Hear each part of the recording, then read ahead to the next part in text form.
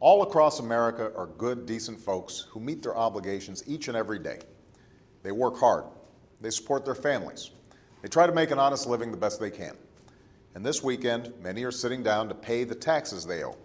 Not because it's fun, but because it's a fundamental responsibility of our citizenship. But in tough times, when many families are having trouble just making it all work, tax day can seem even more daunting. This year, however, many Americans are seeing some welcome relief. So far, Americans who have filed their taxes have discovered that the average refund is up nearly 10% this year, to an all-time high of about $3,000. This is due in large part to the Recovery Act. In fact, 1/3 of the Recovery Act was made up of tax cuts that have already provided more than $160 billion in relief for families and businesses. And nearly $100 billion of that goes directly into the pockets of working Americans. No one I've met is looking for a handout, and that's not what these tax cuts are. Instead, they're targeted relief to help middle-class families weather the storm, to jumpstart our economy, and to bring the fundamentals of the American dream, making an honest living, earning an education, owning a home, and raising a family, back within reach for millions of Americans. First, because folks who work hard should be able to make a decent living, I kept a promise I made when I campaigned for this office and cut taxes for 95% of working Americans. For most Americans, this Making Work Pay tax credit began showing up in your paychecks last April, and it continues this year for a total of $400 per individual and $800 per couple per year.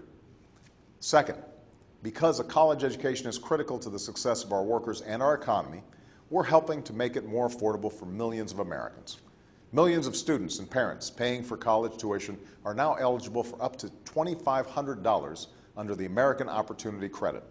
Along with a host of other steps we've taken, this will help us reach our goal of once again having the highest proportion of college graduates in the world by 2020. Third, we're restoring the home as a source of stability and an anchor of the American dream.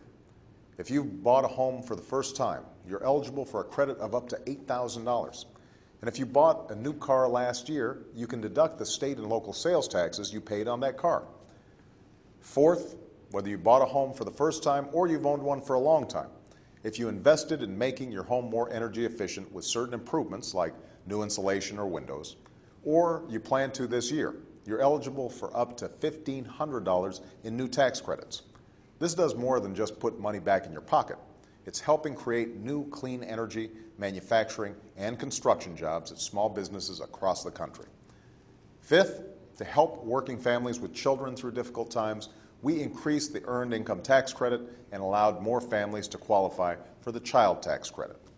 Finally, for those who lost their jobs in the recession and need some help getting back on their feet, we provided a 65% tax credit to help cover the cost of health care, and we made sure the first $2,400 in unemployment benefits is tax-free. These are among the tax breaks and savings that are available to over 100 million Americans right now. It's also important to note that the new health reform law includes the largest middle-class tax cut for health care in history.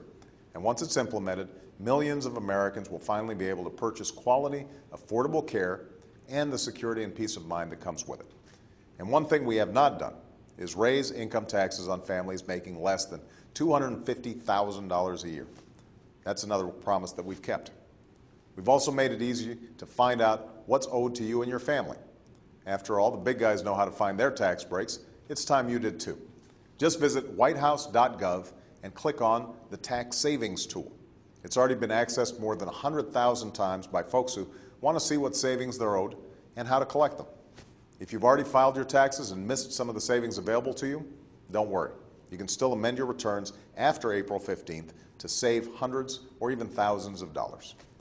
And just as each of us meet our responsibilities as citizens, we expect our businesses and our government to meet theirs in return. That's why I've asked Congress to close some of the biggest tax loopholes exploited by some of our most profitable corporations to avoid paying their fair share, or in some cases paying taxes at all. That's why we're tightening Washington's belt by cutting programs that don't work, and contracts that aren't fair, and spending we don't need. And that's why I've proposed a freeze on discretionary spending, signed a law that restores the pay-as-you-go principle that helped produce the surpluses of the 1990s, and created a bipartisan independent commission to help solve our fiscal crisis and close the deficits that have been growing for a decade, because I refuse to leave our problems to the next generation. It's been a tough couple years for America, but the economy is growing again. Companies are beginning to hire again. We are rewarding work and helping more of our people reach for the American dream again. And while there's no doubt we still face a long journey together, with more steps to take, more obstacles to overcome, and more challenges to face along the way, if there's one thing on which the people of this great country have convinced me, it's that the United States of America will recover stronger than before. Thanks for listening, and have a great weekend.